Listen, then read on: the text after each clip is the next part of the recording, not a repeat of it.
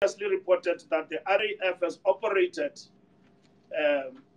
on a financially unsustainable model for a number of decades. In recent years, the long-term liabilities of the fund have become the government's largest contingent and liability. The fund has also experienced liquidity challenges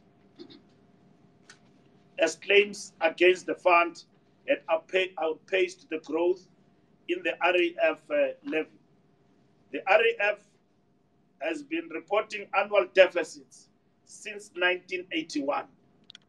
The model that the RAF operated on was centered on litigation, with 99% of the claims settled just before trial.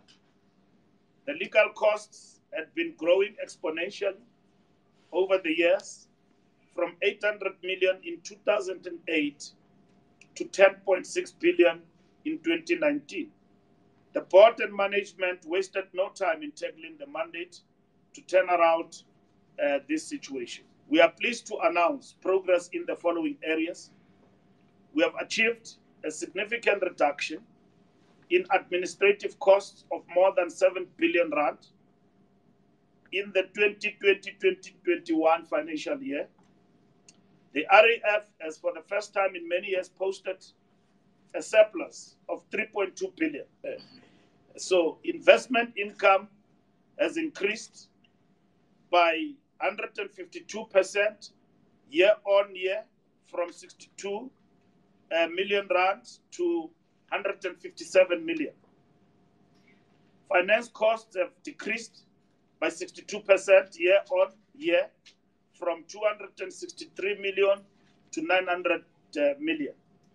Rates of execution have reduced by more than 50% through a legal strategy and stratification of the debt book. The short-term liability has reduced by 2.2 billion, from 17 billion to 14.8 billion.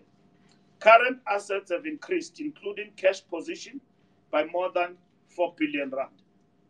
More importantly, the RAF has adopted a more appropriate accounting treatment for social benefits in line with its mandate than the insurance contracts previously employed.